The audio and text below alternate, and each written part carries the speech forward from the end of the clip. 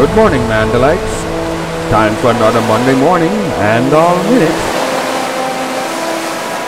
Beyond the crashing waves of the Atlantic Ocean lies an amazing biodiversity of crustaceans. Today we will look for Duppy, the great land crab. In the mangrove and Manchineel Tree forest surrounding Mandahl Bay is the largest of St. Thomas's land-dwelling crabs. The Duppy is a vegetarian feeding off of fruits and leaves. They dig big and deep holes down to the waterline and mostly forage at night. As shown, they also sometimes wander during the day. Duppy is the mainstay for the West Indian meal, crabs and rice. Use caution when hunting Duppies.